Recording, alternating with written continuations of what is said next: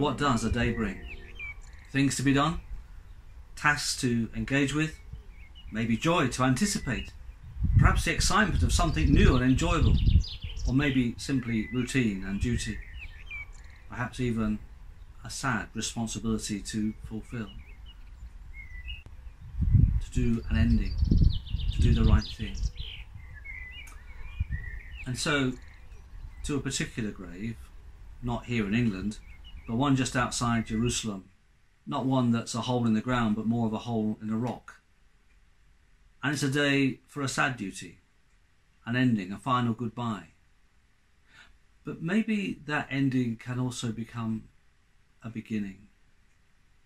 And so we're going to read about that from the Bible and John's Gospel. Early on the first day of the week, while it was still dark, Mary Magdalene went to the tomb and saw that the stone had been removed from the entrance. So she came running to Simon Peter and the other disciple, the one we call John, the one Jesus loved, and said, "They have taken the Lord out of the tomb, and we don't know where they've put him." Now Peter and John must have been stunned by this, because they get up quite quickly and they run down to the tomb. John wins, but as he gets there, he stops and peers into this cave-like grave. But Peter gets there and he just seems to barge in. And what he sees is, he sees the cloths that would have been there wrapped around Jesus, but they're there tidily. This is no scene of chaos. Everything's in their place, apart from the body. John eventually goes in and he writes of the occasion that he saw and believed. And then they went back. But Mary stays there, just stands around, and she's weeping. And she looks into this cave grave and saw two angels. And she explains that the body is missing. She's wondering. They confirm that. But then there is another presence. Someone else around, and she thinks it's the gardener. And he asks her, "Woman, why are you crying? Who is it you're looking for?" And she replies, "Sir, if you have carried him away, tell me where you have put him, and I will get him." Jesus said to her, "Mary." And she turns towards him and cried out in Aramaic, "Rabboni," which means teacher. Mary had come to do her grim duty, but the day was to surprise her with delight. She came with a heavy heart, but the ending of the day was to put a skip in her step. She came to bury a body, but she saw a breakthrough from God. Jesus, her friend and teacher, crucified just days before and died, was now alive, and this was good news indeed.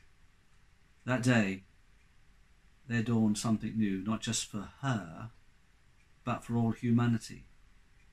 And the realization that God's love and power is greater than death, and that the message of Easter we celebrate now is a message of love, hope and transformation. It's obvious that we have been through a difficult time. Much pain, much grief, frustration, uncertainty and fear. And yet with much gratitude to all who have helped us, and we celebrate the goodness that we've seen. And as we move out of the pandemic, may we know God's transforming power, love and peace in our lives. As we go about our daily tasks, may we know the nearness of his presence. Let's pray.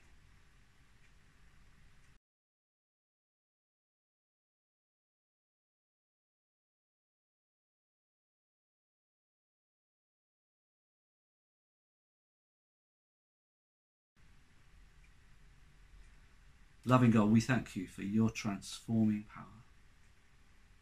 We praise you that you are a God of resurrection.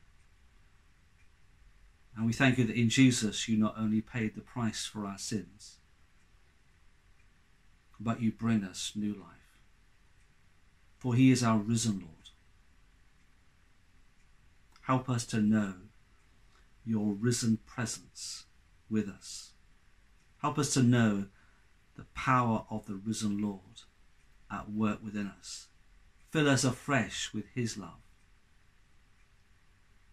and grant that we may live each day giving glory to you with thankful hearts, serving you and making known the glory and wonder of your love. In the name of Jesus we pray. Amen.